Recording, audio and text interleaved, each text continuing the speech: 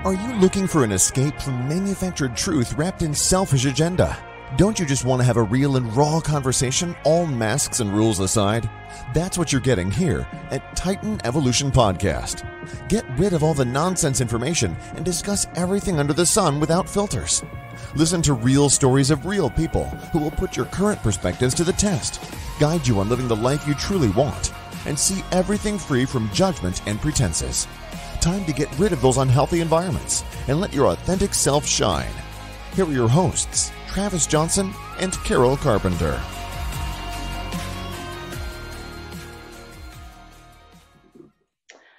Well, welcome to the show. I'm Carol Carpenter, and I am joined here with my co-host, the fabulous Travis Johnson. And here we have today as a special guest, Juanita Sepulveda. Hi, Juanita. Hello. So Juanita is a first-generation U.S. Marine Corps veteran, entrepreneur, and a mother of 7 children. Holy crap. She is the founder of JFS International, working with small businesses to establish and support their growth, as well as the COO and partner at Vaniel. Is that correct? Vaniel Investments, which is patenting the process and training stock options trading as they teach how to trade on the stock market. So very interesting. Juanita believes in a lifelong learning process with a Master of Science in Education from Texas A&M and various other programs. You utilize your education as a resource in the areas of education, military and veteran advocacy, community outreach, and business development. So that's a freaking mouthful, Juanita. It is. But it's true. It's true. Those are my areas of interest. Areas of interest. Interest is usually one thing, not all those things. Well, I believe in challenging myself. So, you had to pick a few. Yeah.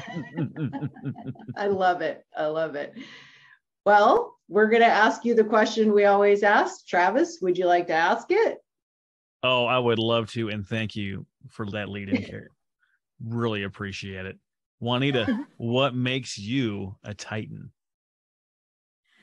I had to ask someone that because, when I looked at it, I thought it was this, 3-armed creature that's going to come in and attack, right? So I had to ask someone, what about the Titans? Has anybody ever referred to you as a Titan? And he started laughing at me. He said, not me. He said, they must be talking about you. And I thought, I've heard it a few times, but, I think we talked about this before that, Titans are neither good nor bad. They just are. And for me, when I walk into something, I want to give it my all. I want to accomplish something. I see a mission and a vision and I go for it.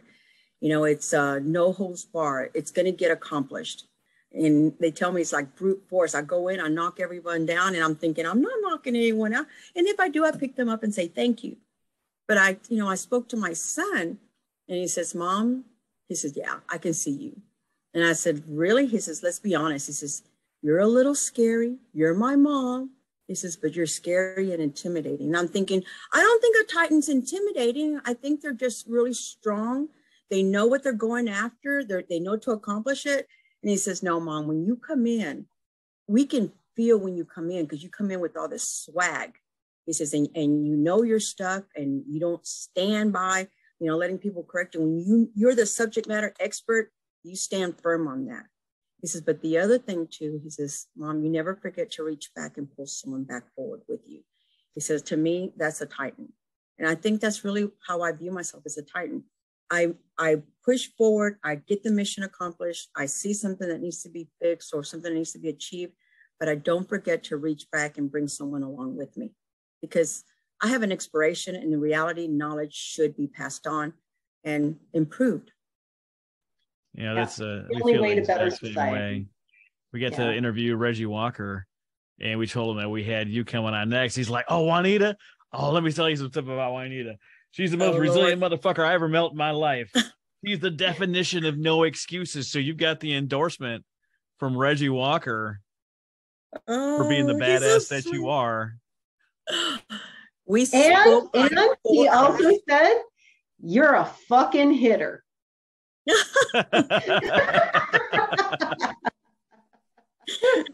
I'm going to have to give him a call. But the first time we spoke, I'm going to say, first of all, thank you, Reggie. That's a great compliment coming from you.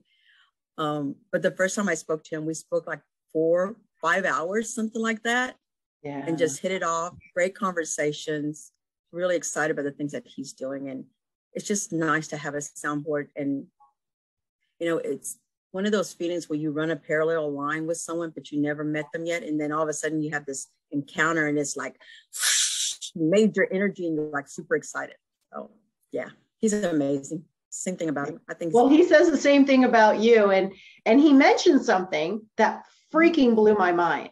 And he mentioned it after he said all these things, like, tell Juanita this, right? So Travis and I are writing this shit down because we wanted to make sure to say it to you on air. Notes. Yeah. Yeah, we were taking notes as he was talking. And he said you were homeless several times. And the fact that you got out of it and became the person that you are is the reason why he really connects with you and loves you so much. Yeah, we were homeless in 2011. As a matter of fact, we got the call right after Christmas, December the 25th. I didn't tell my kids until later. But yeah, we got a call and the gentleman was really, really nice. I think he was a veteran. He was telling me, he says, you know, he was giving that disclaimer and everything, and he pauses it and he says, get out, don't give them any money. They're not going to help you. Sell what you can and get out. He says, and how much can you pay for today? And at that time, I said, thank you, I'll call back.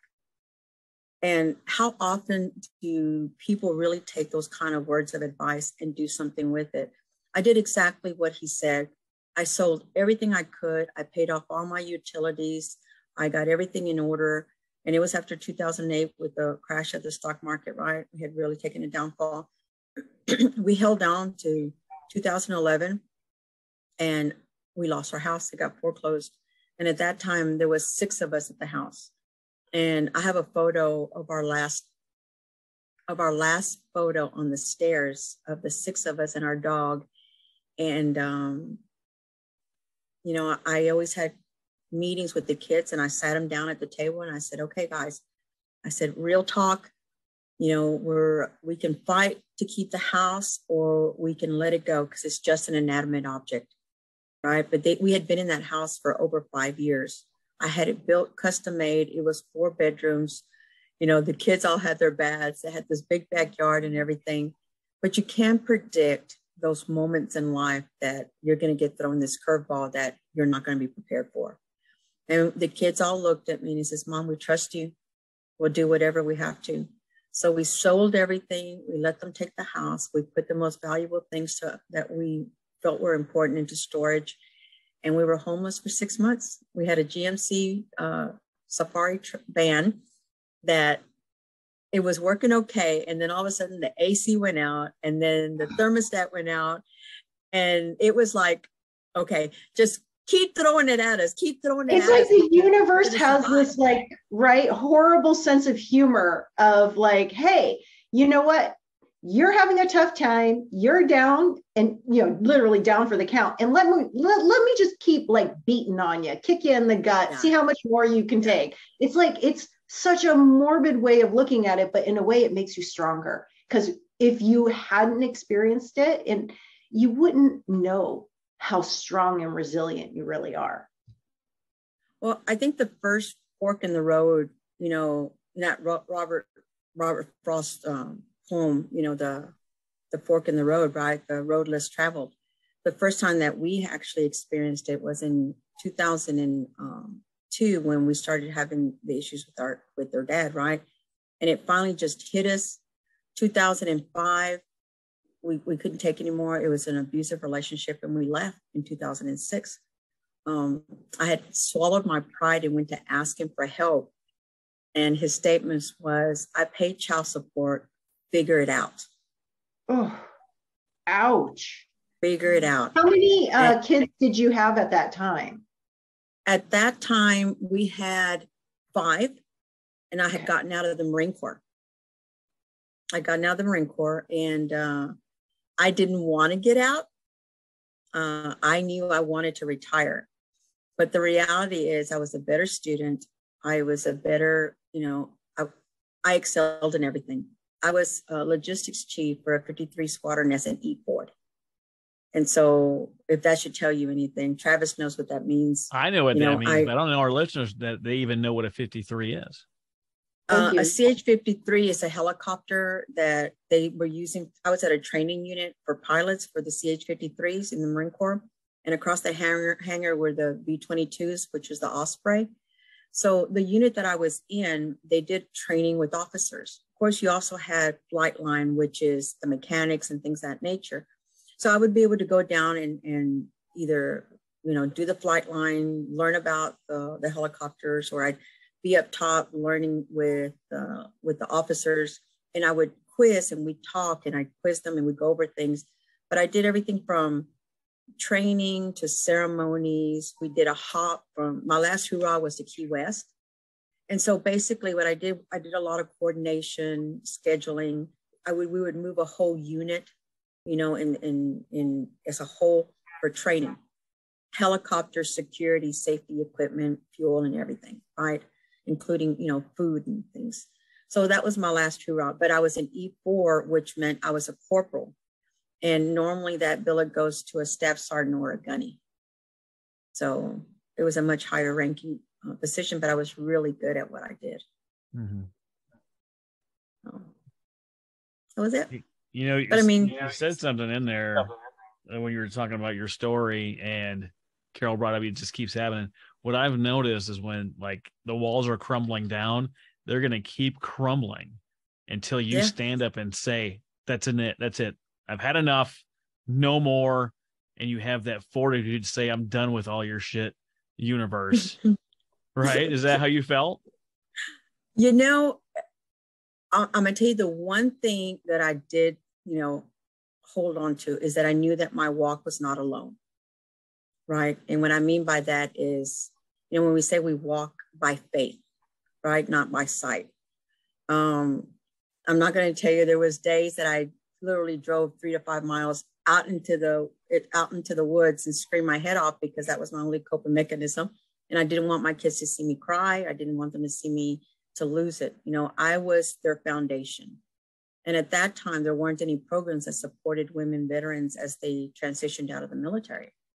And so once I finally said, fuck this shit, I'm not putting up with it anymore. I got my kids. I'm not going to deal with this. I was a really good student. I'm just going to go back to school. So called a realtor, sold the house, sold one of the vehicles, shut everything down, sold my house in 24 hours for exactly what I asked for. Oh, wow. Seriously, talk about lining everything up the way it was supposed to. When I said enough is enough, I'm done with this shit. I put it on the market, 24 hours, it's sold. We got everything in order, packed up our vehicle. And within 48 hours, we were on the road. And everything just lined up like it was supposed to. Or at least the way my mom wanted to supposed to, right? But the reality was, every decision, I had a conversation with God. And, you read things and you experience things and then you merge them. People give you advice. Advice is like Swiss cheese. It's got holes in it, right? Mm-hmm.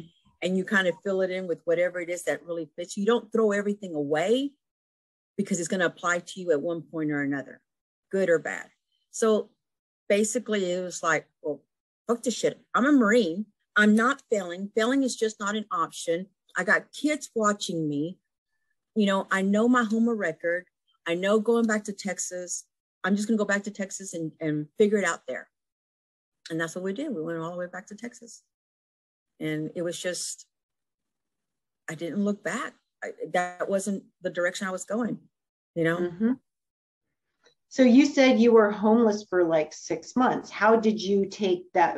What caused that 6 month delay before, the next thing happened? Was this time to kind of reassess? Was this time to, build a plan? What was going through your mind during those 6 months to kind of the next chapter? Okay, so really, honestly, we were just hoping that social services didn't find out and take my kids. That was the fear that we lived under. That was the umbrella that, we were constantly hiding under, is that, we were homeless. We didn't have a home. We didn't have an address. And of course, the ex-husband had all these colorful words for me because I wasn't failing. He was upset that I'd gotten custody. And the last thing he told me to my face is, go ahead and take them. I'm going to get them back anyway. It's not like you can survive without me. So that little bit of a motivator. Juanita, when I got divorced from my now ex-husband, I remember going to I think this was like the 10th, 11th, or 12th marriage counselor, right? And when you try that hard, and I mean, you're trying because you want to make the marriage work, right? But in the counseling session, he actually said, and this was the day that I made up my mind, the counselor said, hey, to my ex-husband, you do know what you're losing, right? Like you're losing a wife, you're losing the home as you built it, right? The kids are going to end up living in separate homes, like a week on, week off kind of thing. I mean, do you understand what you're losing in this process, right? Right. And he said, well, I don't know why you think I'm worried. She can't do anything without me. And I just remember sitting there because I was in complete disbelief that the person that I loved all these years basically dismissed me like I was nothing, that he honestly believed that, to say it out loud. And right. I literally picked up my things, took my coffee, and I walked out of there. And I never looked back. I filed for the divorce. Yeah. And that was heartbreaking when somebody says that to you. It's very painful. It feels like you wasted all that time, right? And a lot of people say that, and to an extent it was, but I always believe it's neither good nor bad, right? And it's taken a long time to get to that point. The other thing too is I forgave him, and I actually called him and I called him and said, "Hey, I love you and I forgive you." And it made it worse. You would have thought it'd been, and I was going, are you serious? I would have thought this would have been a good thing, I mean, I'm not mad at you. It's okay. It's okay that you were an asshole to me. I accept that. But, and I told him, I said, things will not go well for you until you do right by me. And dicho hecho, meaning, I said it, now it's happening. It continues. Because you have to want to grow. You have to, first of all, forgive yourself, because I realized, it wasn't his fault. It was my fault. And what I mean by that, I'm not saying it was my fault that we got divorced. I'm saying I take 100% responsibility for my actions. I can't control him. I can't get him to respect me or anything of that nature, but I take 100% responsibility for my behavior, right? And in order for me to grow, it took a long time for me to be able to say, I forgive you. And even more to say, I forgive myself. Right. So. Right. And I think, anytime there is an issue in a relationship, and when relationships end, it's not dependent on one person. I mean, you both contributed to the situation that you're in. So if you can each own your portion of it and move forward, that's the most important thing, because you can't grow if you don't accept those things about yourself and just go, all I can do is learn from this and become a better person. And if I can accept this, I have something to work with. Because if you always think that you're right, then what do you have to work on? Well, Travis, thank goodness this is on recording, because I'm going to say it. I even told him, I said, I know I'm not always right. And he would look at me like, did those words come out of your mouth? And I'm going, yes, those words came out of my mouth. But going back to, the 6 months of being homeless, we floated for a little bit. And we had a friend, an Army friend, that let us stay there with him. But, you know, he was very kind and he did help us. But there were 6 kids and a dog, right? Yeah, that's a lot. It's a lot. So talk you about had me until the dog. Out the dog, I know. perfectly okay. Add the dog, it's too much. Well, and again, you know, not everyone's a dog lover and not everyone wants all these kids, right? And the reality is, you know, he needed his place back. So God intervened again. And remember our fear with the social worker? Yeah. So my 7-year-old Ethan, he's now one of these dashing, handsome young men. He was 7, and our friend, who's the social worker at the school, walks up to him and says, "Ethan, sweetheart, how are you today?" And he goes, please don't make me move schools. Please don't make me leave. And he starts crying. And so she goes, "Ethan, it's okay. I'm not going to make you leave. Go on back to class." So she trots over, calls me, and she goes, "Juanita." I said, "Yes, Lori." She says, "How you doing?" I said, "I'm good." She says, "If I ask you a question, will you be honest?" I said, "Absolutely." Depends on the says, question. "Are you homeless?" She goes, "Are you homeless?" I said, "Yes." She says, "Why didn't you ask for help?" I said, "I'm a Marine and Marines don't fail." She goes, "Okay, so if I ask you, will you let me help you? What are you going to say?" "Absolutely. You may help me." And so she made some calls that same day, got an appointment with Sam's ministry, which was a set-aside program. There wasn't one. Okay, there was no appointments. They made one for 8:30 in the morning. Oh, wow. And yes. And so I have this huge binder that I put on the La Familia, birth certificate, shot records, everything, you know, bank statements, you know, birth certificates, social security cards. You mean everything you could possibly need, you know, loans, bank deposits, whatever it is, right? Even my firstborn's, you know, hair, you know, just kidding. But a lock of we had hair, this huge binder, right?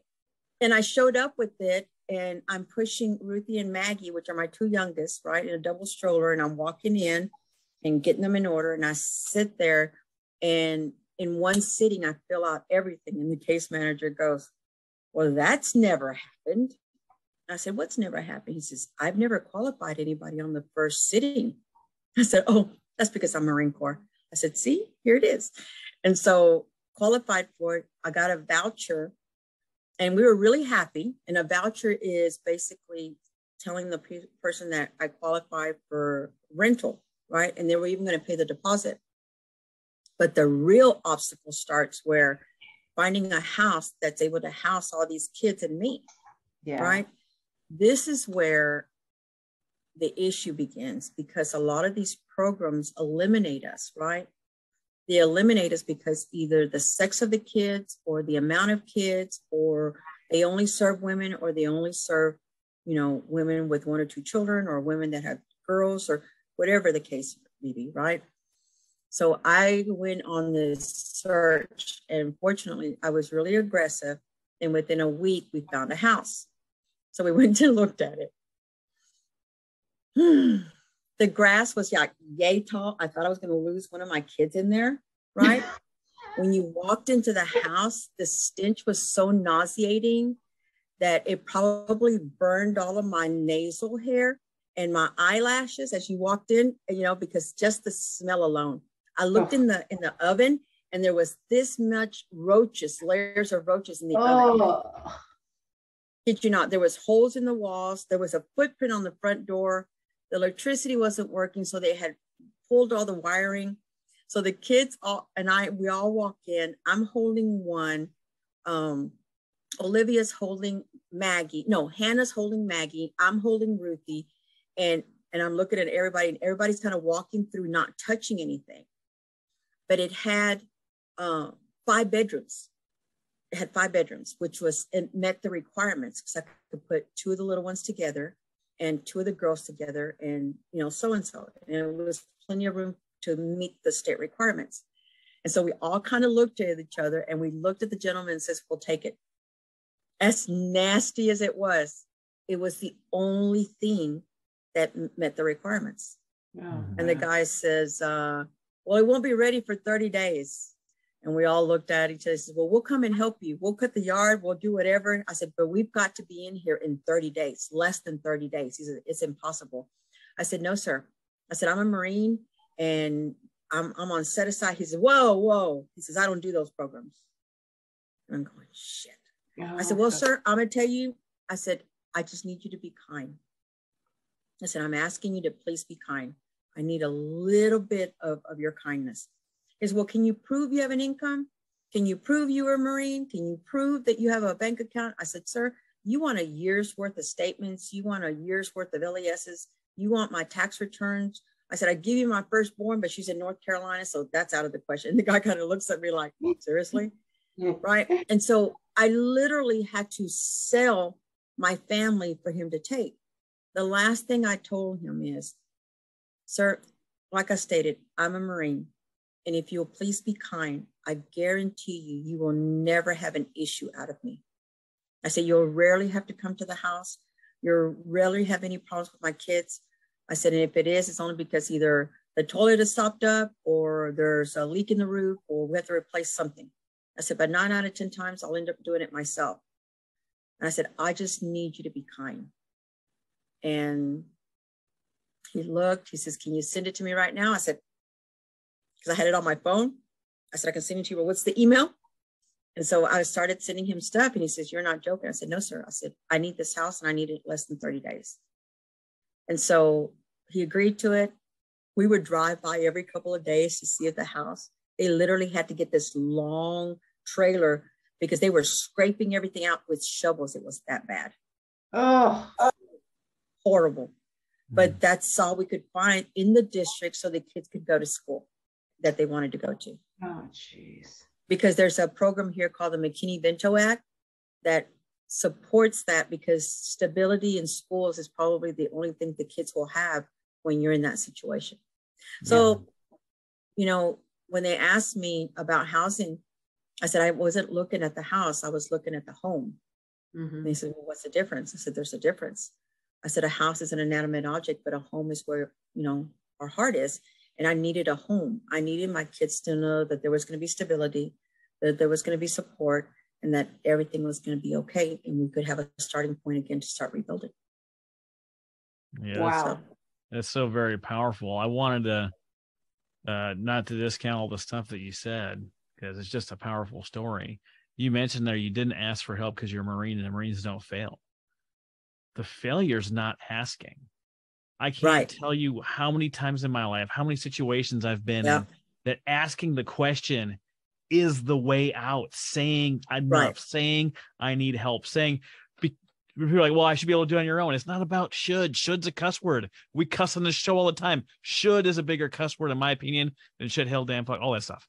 Because should is what keeps people from doing what they need to do. You needed ask for help from day one. And it's not about blame. It's not about none of that stuff, right? It's not about that at all, because I've been the kid in the situation. Right. Yeah. And when you described your homelessness, I realized I've been homeless too. Yeah. It's pride. But isn't it pride? Because it's you don't want people to think that you can't do it. And so you always step into, I'm going to do it. I'm going to do it no matter what. And the truth is, sometimes you just do need that help because you can't walk that walk alone. Well, you know, as when I got out, remember I told you there wasn't any programs for women to transition. So I ended up going to the civilian side, which is the education, because that was the only thing I had to hold on to.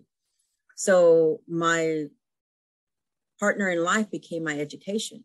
That became my partner, and I would read, and people would ask mission statements, write, you know, something that could pinpoint some of the things that you're doing.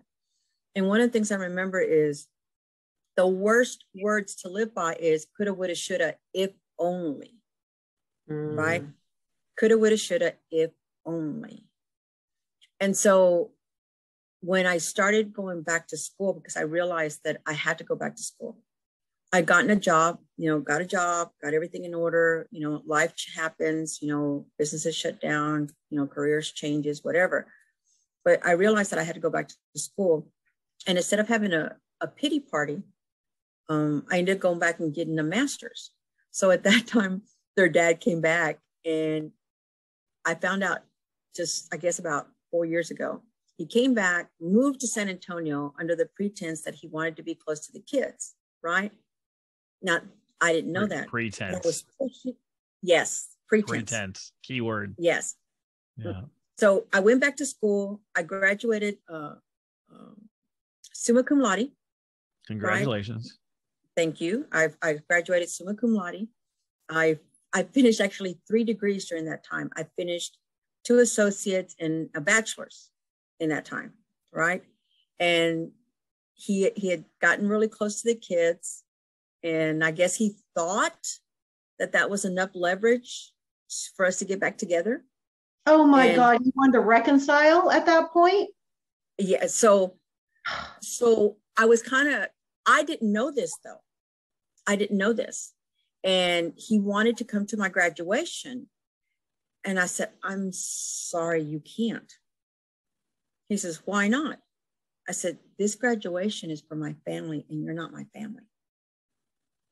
Good for you. Oh, good for you. Twist the knife while you got it in there. Why don't you? I'm proud of you. Good for you. And so, boundaries. I went to the graduation because I've always believed that my kids need their father, right? Mm-hmm. They need them. They need that image. But, it also has to change, right? Because depending on the situation, everything depends on the situation. So, I finished my bachelor's. We went to IHOP because that's a tradition for us to go to IHOP. That's what the kids want to do. Anytime we do something special, we go to IHOP. I don't know when it became a tradition, but that's what we did. So we go through the graduation, and he calls me in the middle of dinner, and the kids and I are eating pancakes and bacon and we're, doing all this stuff for celebration. But to us, that's fun. Right. So he calls me, and I step away, and he says, well, I want the kids tomorrow. I said, well, you don't get the kids tomorrow. It's my weekend. Well, I want them tomorrow. I said, I'm sorry. You're not getting them. He said, well, you think you're all bad in that because you graduated with your bachelor's. He says, not like you're God. He says, not like you're going to do anything else with it. I said, okay. So I went back and got a double master's simultaneously. I really love that he just tells you right up front the kind of person that he is. I know people, if you're listening to this right now and you're hearing what she's saying, those lines that he's using can make you feel guilty and can make a lot of people crumble and go back. Yeah. He's just telling you who he is. Go ahead and keep on walking, ladies, please, dear God. Yes. Well, and then the other thing too, it wasn't so much that he said those words, is that, okay, so I made it a rule not to say things to the kids, right? And unbecoming to me, I guess I had hoped that he wouldn't defame me, right, to the kids. So I would tell the kids, I would actually get onto them if they disrespected him or spoke ill of him, right? And I wouldn't allow it. But then the kids started realizing that I was the only one doing it. And so I ended up going back to school. I went and got back and got my master's. I have a master's in science and a master's in education, and getting ready to finish, my PhD. I've got a little bit more to do. And then during this whole process, it was like, let me turn that knife a little bit more. But the kids were just amazing during the whole process, because I ended up getting the presidential ring, right? I Dr. Ferrier, who's the president of A&M, actually awarded it to me. And I was laughing because the kids went with me during the ceremony, and the provost marshal was speaking to Christopher, which is my eldest. And he says, Christopher, you must be really proud of your mother. And he goes, sir, Dr. Snow, he says, I have mixed feelings about that. And I'm listening to him, and he goes, you do? He says, well, yes. He says, now think about this. My mother is carrying, say, 12 to 14 hours, works 60 hours a week, has 6 kids, and she graduated summa cum laude. He says, I'm going to be going to college and graduating. He says, I don't have kids. I don't have to work. My mother's flipping the bill for everything. I really don't have any excuses, do I? Ooh. And I went, holy shit. I didn't realize that, right? I mean, I how knew dare you set the bar so high, Juanita? Yep. How dare you? Yep. Right? Yeah. It just never occurred to me. That was not my intent. Mm-hmm. My intent was to model that you could do anything in spite of what people were telling you. Everything is absolutely positive, right? It's possible. There's so many possibilities. And I was taken by the fact that that's what my son saw. And I didn't realize that was one of the reasons he set a goal to be top 1% when he graduated. You know, he chased it and he kept chasing it. And I didn't realize that was his motivating factor, right? Well, I get a call one day from his principal and he says, Miss Sepulveda? And I said, yes, Mr. Black. He says, I have your son here. I said, Christopher's there? She goes, yes, you need to speak to him. And I'm thinking, oh shit, everything's down the drain. You know, what did he fucking do? And I'm thinking, this is my model child, right? Straight A student, athlete. You know, he's gone to regionals as a hurdler. He's varsity. He's well-mannered, community volunteer, everything, right? So I get on the phone and he's crying. And I'm going, holy shit, something else happened. He knocked someone up. And I'm going, no, this can't be it. My kid doesn't do that. So, you know, I'm thinking all sorts of stuff. And in that split second, he says, Mom, I did it. I said, what did you do, mijo? He says, I did it. I'm graduating top 1%. That's so he chased it. But you set the example. You led by example. And he knew that you did it with all these obstacles in your way.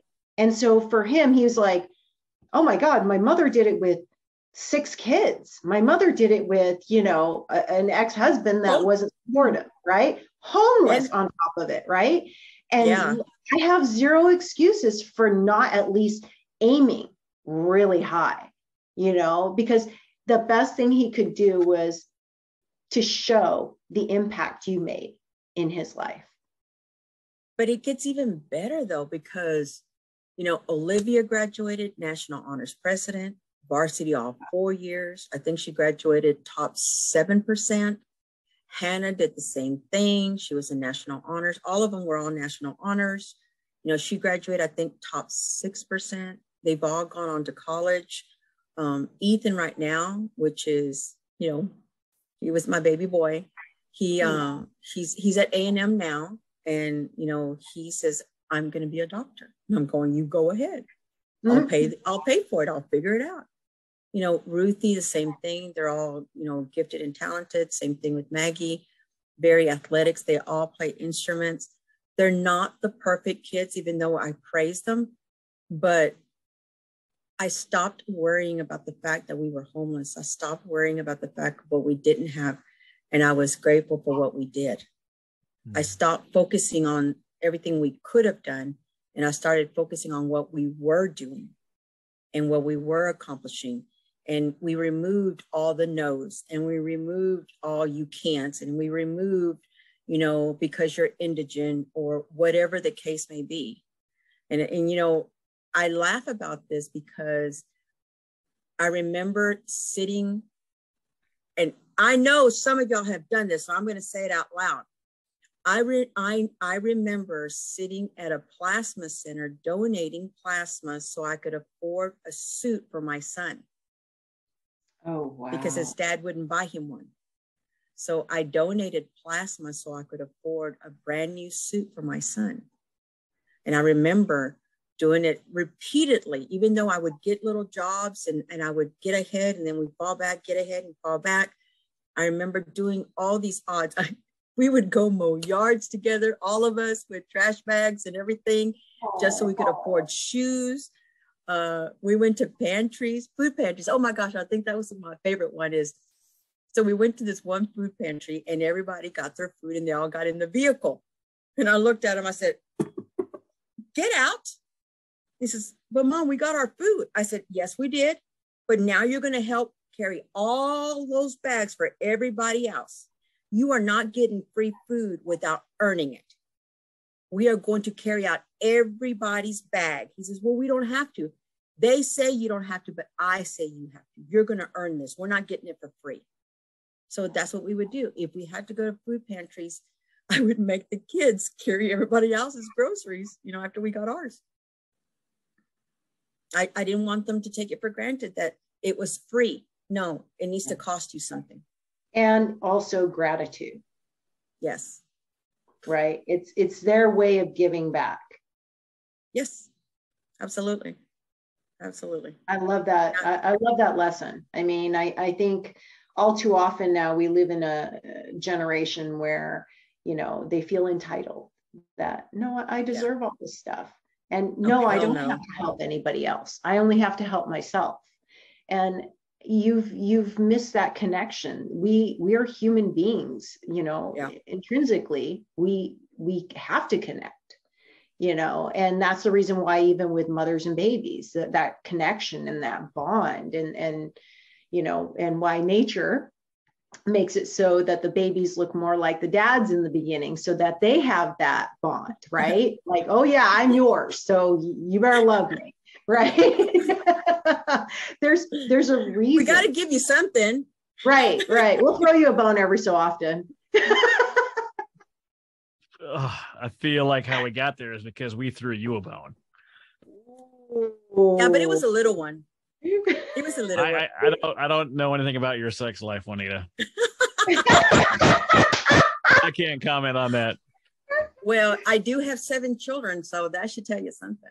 Yeah. Just saying. I love it. You know, we got Ira with 8 kids. We've got Juanita with 7. Oh, yeah. And I physically gave birth to all of them. Sure did. Holy cow. And that's why I'm so passionate about what I'm doing now, is because programs, now mind you, I love the VA, I love our military, but programs are not set up to be favorable towards the woman veteran and their children. And again, they're working on it. They've made good progress, but they're not keeping up with the growing numbers. I mean, right now, there's over 55,000 women veterans that are homeless with children, and they're only counting them as single. They're not even tracking, you know, their children. So, wow. Yeah. It's incredible.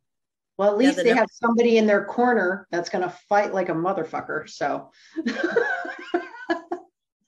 yeah, I mean, I do. I advocate. I don't think there's one day that goes by without me speaking about, you know, homeless women veterans or homeless women, you know, to that point. Just there's a program here that I've been helping with. You know, we go out and get furniture and we get it for free. There's another pantry that we're able to go pick up groceries for veterans, men and women, clothing. And I laugh because I tell them, I said, you know, I guess I have a tattoo on my forehead that says cara de pobre, a poor, you know, poor person's face, right? And just give it to me, I'll take it, right? And I've got a photo where I'm literally loading up a refrigerator on the back of my you know, ridge line and toting this refrigerator over to a veteran's house, or a washer to a veteran's house. Or we make several trips, and you know, you've seen those photos with the mattresses on top of the vans, right? And I feel like, okay, I'm at least going to put straps and bungees, right? And hanging on to it for dear life. Yes. Right. Hanging on to it.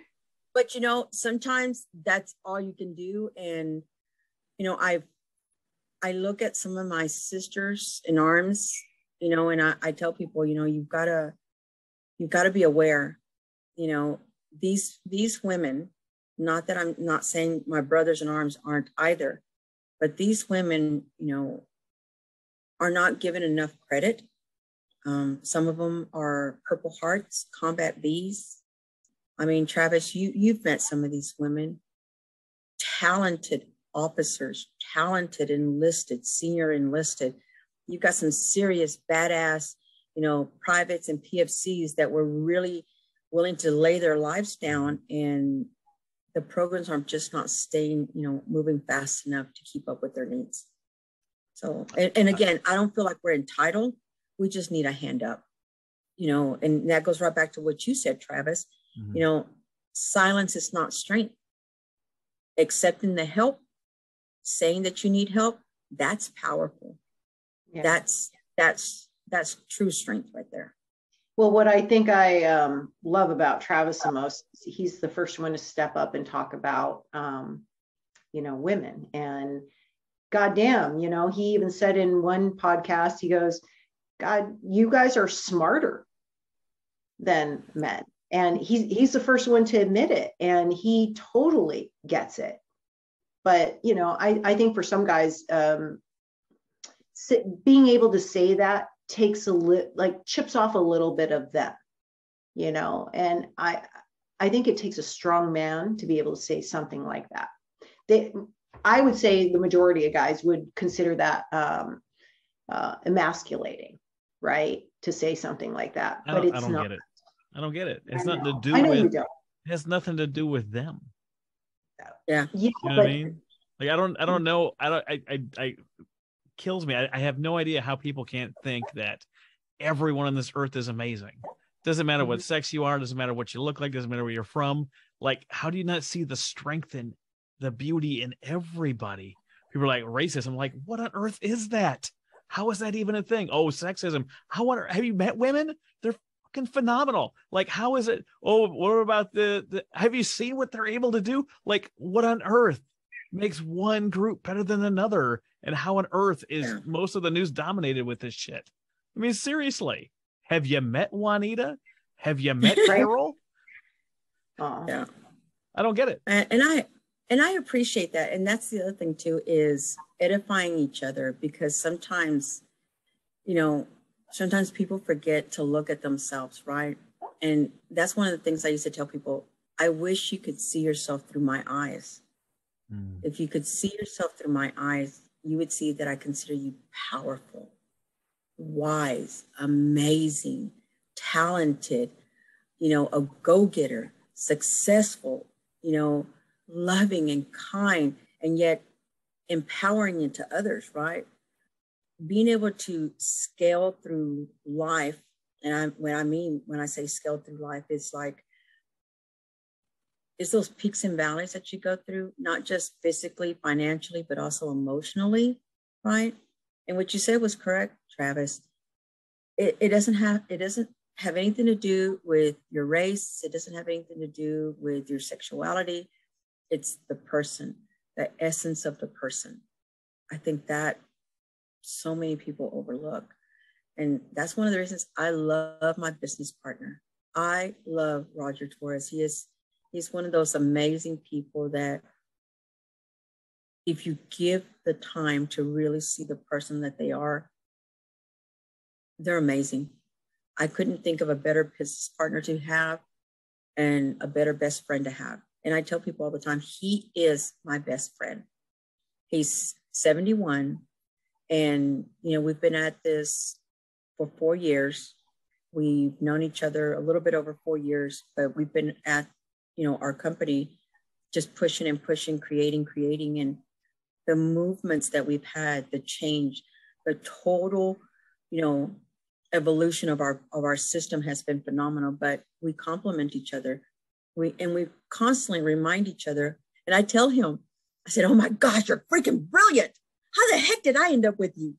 And he says, "Well, that's funny because that's how I think of you." And I'm going, "Really? Do tell." And he says, "Juanita, I'll give you 20 minutes to knock that off." Yeah.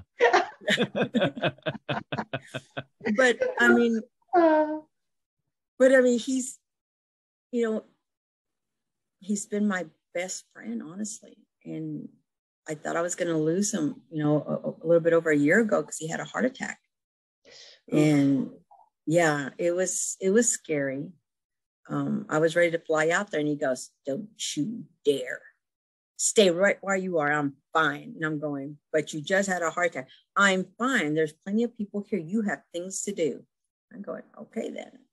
It's fine. I'm staying right here. But if you have another one, I'm going to be there." He goes, "Fine. If I have another one." Like you can predict that one. Right. But I mean, but we're constantly, the other thing too is we are constantly reading, giving back, and really looking at the future, not just for us, but what we're going to leave behind. Because we know we're not going to take it. I know I have an expiration date, but I am certainly going to try my damnedest to be able to touch as many lives as possible, and hopefully touch them in a way that they know that there's hope. There's hope. You want that to be your legacy. You know, I do. I know I'm not going to take it with me. There's just, unless my coffin's made out of, $1,000 bills. I mean, that'll be something else, but just kidding. But the reality is I don't want to take it. I want to create as much as possible and create change. Money comes and goes, but change, that's impactful. Mm-hmm. I want to be able to leave change where someone else can see themselves through my eyes and know that they matter, they have value, and they're those agents of change that are going to do something else for someone else. I want that domino effect that we start something good and it ends something good. There's going to be those in betweens, but it doesn't matter. At the end, you're going to know that someone was there for you and you were valued. I love that message. I mean, the rest of it is just feeling. I mean, everything we've gone through, I have to constantly update my bio, and I was frantically trying to put it all together, right? And I'm going, "Oh, did I do that? Oh, I forgot I did that." Oh my God, we just talked about that with Reggie. Isn't that funny? Oh my gosh. It's so funny. Talked about that. You're reading the thing, you're like, "Man, is that me? Wow, that sounds amazing. I had no idea." Well, no, and then here's the other thing too is, I just got into the George Bush's leadership program for veterans. And, when you make certain programs, you get excited because you get into these programs, right? And I didn't realize that I hadn't updated my LinkedIn or my Facebook or any of those public, sites, right? And so I had to frantically update. And then my friend's calling, said, "Oh, you forgot this." I'm going, "Oh shit, let me fix this again." He says, "Oh no, you forgot this too." And I'm going, "Damn it." And so I had to go back to all of my other ones, and I pulled up, my old resumes. I'm going, "Damn, when did I do that? Oh, and I did that too. Damn." Okay. And so it ended up being 3 pages. I said, "Well, I can't put all that crap on there. Let me chop it off here." And then I get a call from Dr. Cooper, who's over at A&M, because I actually sit on A&M's Foundation Board of Directors. And she goes, "Oh, we're recommending you for the Hope Award." And I'm going, "What the heck is that?" But, it's supposed to be something, innovative or legacy or something. And I'm thinking, she goes, "Can you send me your updated resume?" And I'm going, "Damn it, fix this thing." And she goes, "And I want to know everything you've done." And I'm going, "Are you for real?" I said, "Thank God I just worked on this." But you're putting these things together and you're going, "I did this? I didn't do that. No, really?" And I had to go back. I said, "Yeah, that's my picture. I did that." And the kids go, "Mom, how can you forget that?" It's easy because you're not focusing on yourself. You're focusing on that mission. You're focusing on the people that you're helping. And you have to reminding them that this isn't it. They didn't fail. They just found a way it didn't work.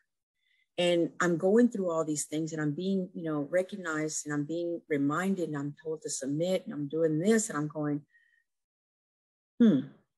I guess I have done a few things, because I always thought, honestly, I was going to retire from the Marine Corps. I was a pre-med student at A&M that I couldn't afford medical school. Everybody gets excited, but nobody tells you how to pay for it. I found the Marine Corps. It became one of the love of my lives. I had to choose between my family and the military. No brainer. I chose my family. I don't regret it. I miss it, but I don't regret it. Went on to get my degrees. I mean, I have 6 freaking degrees. I have certifications. I have training. I have all sorts of stuff, right? You know, we have 3 companies. We do nonprofits. I have 7 amazing kids. I'm healthy. I have so many wonderful acquaintances and good friends, right? Mm-hmm. They haven't graduated to friends yet, but I have one best friend that I can literally tell all my secrets to and know that he loves me unconditionally. Oh, absolutely. That's just absolutely wonderful.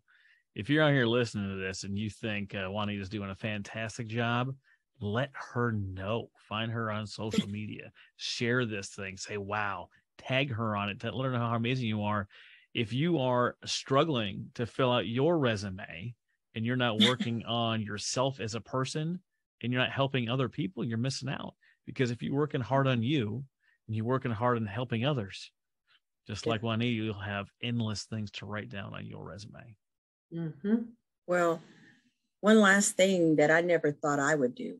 And Travis, you know, I thought this was a joke. When I got recommended to compete for Miss Veteran America, I thought, are you joking? I'm a Marine. I'm not going into this beauty pageant. And sorry, whoever hears me from Miss Veteran America, I'm only giving an example. It's a competition. It really is. It's a competition. I sat on that application for 2 months because I refused to do it. I didn't want to do it.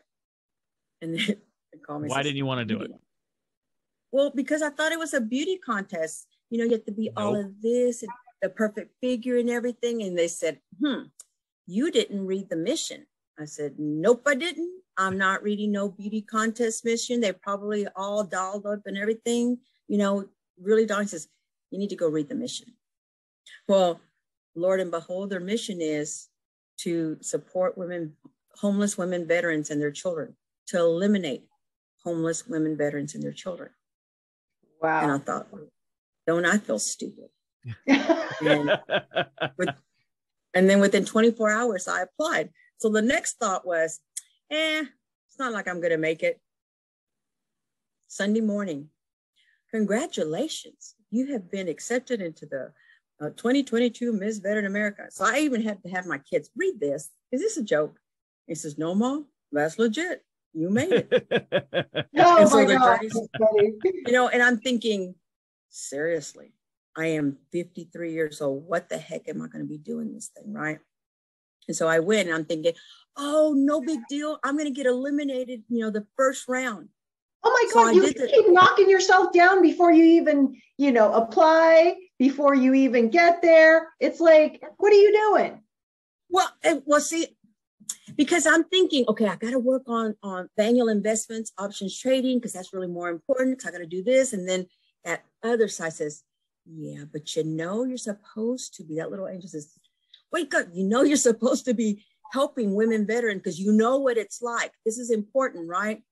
And so I go through it and I do the I Ain't Your Mama by, you know, Jennifer Lopez, that part where she jumps in heels. And I'm thinking to myself, I'm going to jump, I'm going to wipe out, I'm out, right?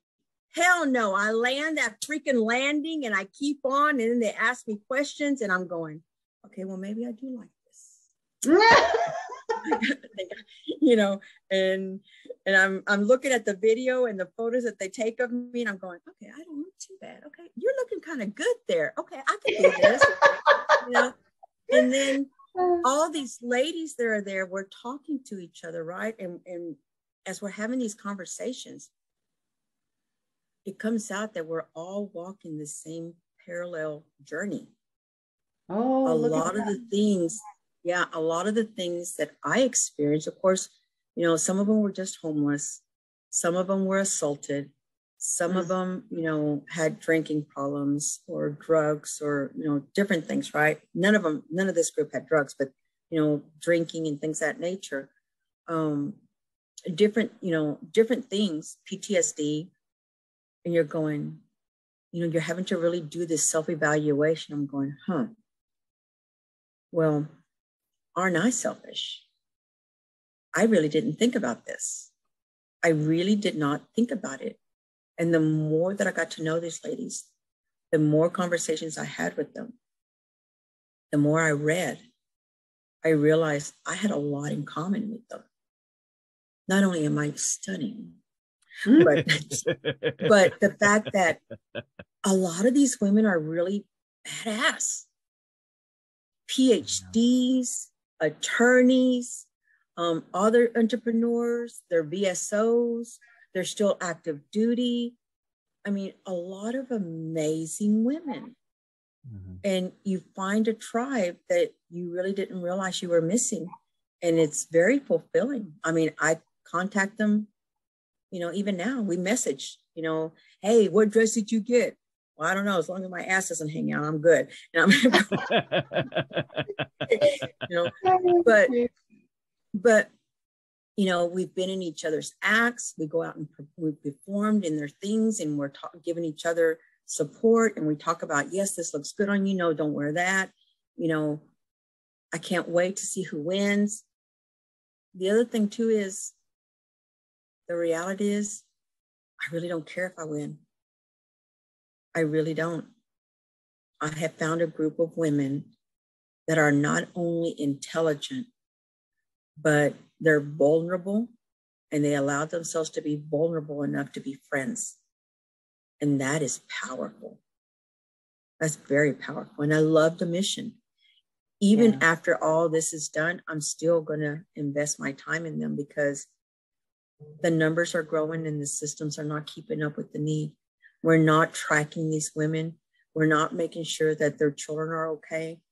You know, their children are being taken from them. They're being incarcerated. There's no programs that are set up for them to be able to support. And again, this is not a pity. We're not asking for pity. We're asking for a hand up. There's a huge difference, huge difference. And none of these women, I haven't come across one single woman that doesn't show gratitude or appreciation. I haven't had one single woman not say, thank you. Thank you, sister. Thank you for remembering me, and thank you for coming back for me. Because I will never forget that we leave no man and no woman behind. We can't.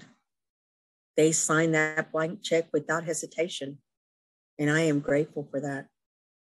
But I'm not going to leave them. Blessed even now, knowing that there's a program that actually puts a roof over their heads and reminds them that they belong, they're important, their children are important, and they have an important role ahead of them. They don't know it yet, but they do. So, yeah. Well, don't you think life is just a culmination of experiences and experiences that you share with others? So, like I said, jolt. You know, nonsense knowledge. So, nonsense knowledge. And it just comes all together. It's perfect puzzle with all this stuff that you don't even realize belongs together. And it does. Gives you a perfect image of what's for you. You know, and sometimes it changes. It changes. I mean, heck, how did I know I was going to bump into Travis again? You know, I'm just saying. Yeah. He kind of like invades everybody's personal space. So eventually you're going to bump into him. What? You're like setting this like some kind of creeper, someone to watch out for. You try. I'm not saying that. I'm not saying that. Sorry. He just invades your personal space. He gonna be there. At least it's not getting up and close in person. No, we got to have dinner in San Antonio a couple months ago. We did reconnect, catch up, see what other badass ladies in San Antonio were doing. I invited like 10 people, and I had 4 amazing ladies showed up. All the guys bailed on me. All the dudes canceled, and then we take the picture, and like my wife's best friend is like, "What is he out doing in San Antonio right now? Like, who are all these women?" And I was like, "All the guys bailed. Like, that's their problem. I can't help it if they don't show up." And she's like, "Oh, that's just people he knows. It's no big deal." Well, we're dependable. We're dependable, you know, and we literally will change things around, you know, for you to be able to count on us. Not my fault. Just that I know reason that women are better right there. Ooh, nice. Yeah. I mean, sometimes things are beyond our control, but, you know, when somebody invites you, you know, to just catch up, have a conversation, that doesn't take a whole lot. That's just a little bit of investment, because you don't know. That's the other thing too, is if someone invites you out, think about where you are, you know, and maybe you need it just as much as that other person who's inviting you out. Because I know I run 90 miles an hour and I sometimes forget to have fun. I have to be reminded. Absolutely. Hey, Juanita, as we're wrapping it up here, where can people connect with you, and what advice would you have to anyone that's listening that's maybe going through something right now? Well, I've got my email address that, you know, you're welcome to put out. It's my professional email is JUANITA.SEPULVEDA at Vaniel, Victory Alpha November Yankee Echo Lima Investments with an S.com. And then you could always email me at my personal, which is Juliet Foxtrot Sierra, which is my last name, Sierra Echo Papa Uniform Victor Echo Delta Alpha number 4 at Gmail, or just give me a call. You know, if I don't answer, I will, you know, leave me a message. Please leave me a message. 210-569-4095. You can contact me. The other thing too is, you know, you can never have enough soundboards, honestly. And what I mean by soundboards is, you know, everybody laughs because everybody asks me, have you ever met a stranger? Well, probably not. That's probably why I get in trouble so much. But the reality is, it's so difficult for you not to smile at someone when someone smiles back at you, right? Or when you hear a child's, you know, laughter, you can't help but feel joy. I really believe that you need to bring joy to someone else. You gotta, even if you're having one of those rough days, you gotta claim that it's gonna be a great day. You gotta claim it, because sometimes that's the only thing you can hang on to. A deal may fall through, you know, your dog may die, you know, the electricity gets turned off, or you run out of gas, or the car, you know, breaks down or whatever. The reality is, find a kitchen cabinet.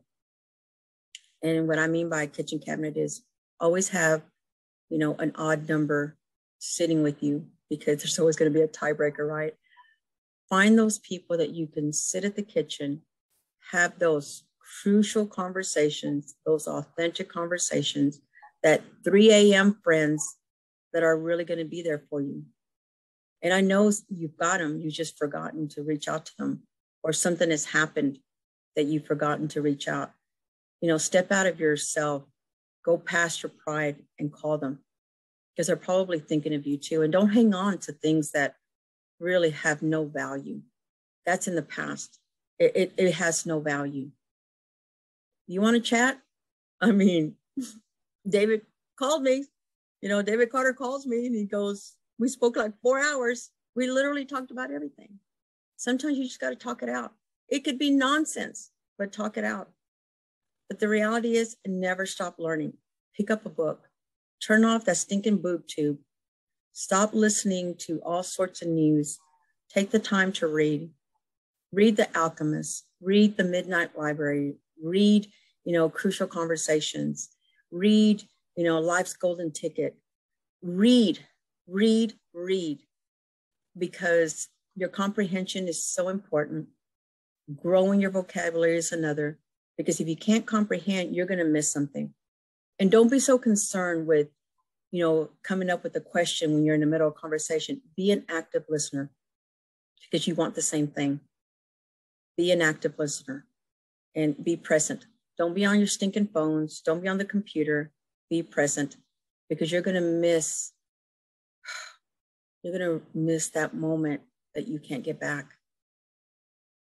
I don't want to miss them. That's the reason I got out of the Marine Corps. You know, I loved it, but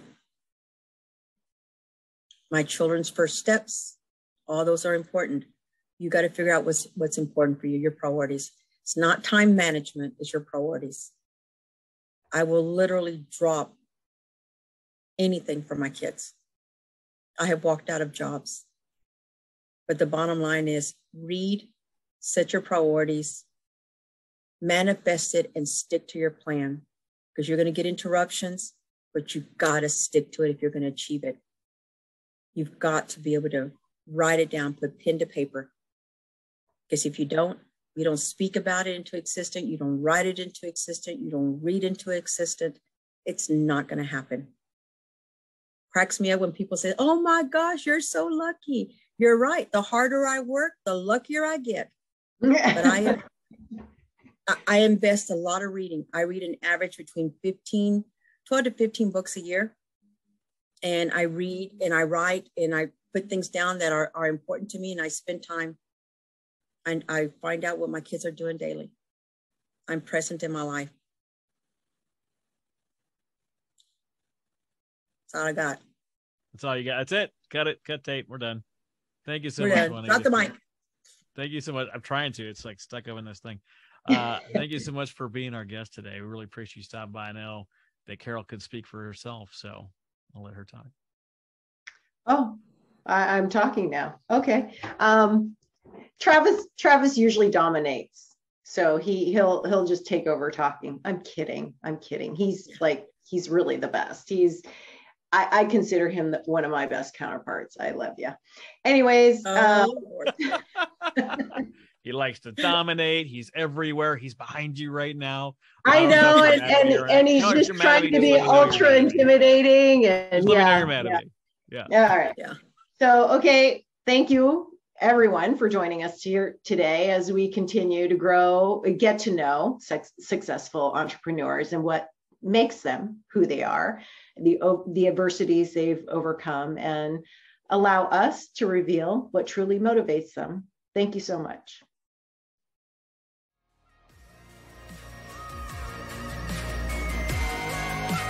That's all for this episode of Titan Evolution Podcast.